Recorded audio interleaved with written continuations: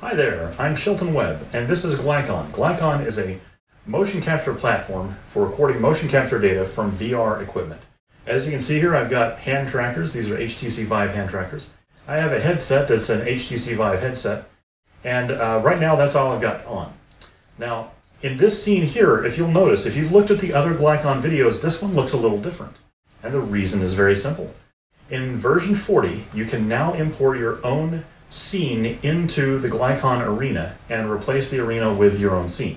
So this allows you to interact with the scene of your choosing.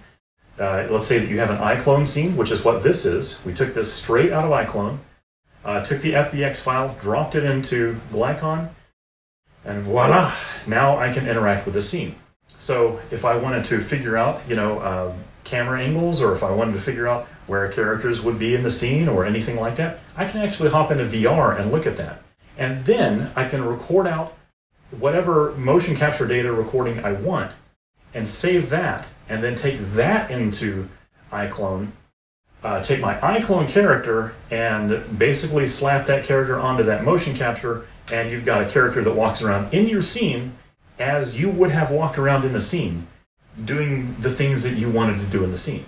It's really cool, and hopefully it will greatly simplify the task of trying to figure out blocking and trying to figure out, physical character stories, things like that in a scene. So this is the final version, the final feature that I'm going to try to cram into version 40 before I ship it out. I'll probably be sending it out tonight or tomorrow morning for all of the Elite and Pro users, and everyone else gets a copy over the weekend. Over the weekend I'll also have a demo version.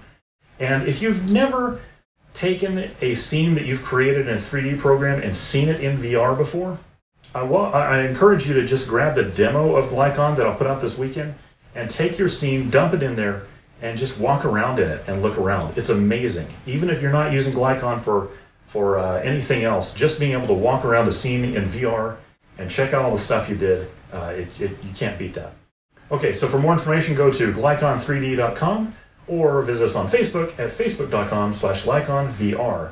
And as always, please keep those suggestions coming. That's what I know, that's what I use to decide features for the next versions. And please let me know, give me any feedback or requests that you have. And thank you very much. Can't wait to see what you guys do with this one. Thanks. Have a great day.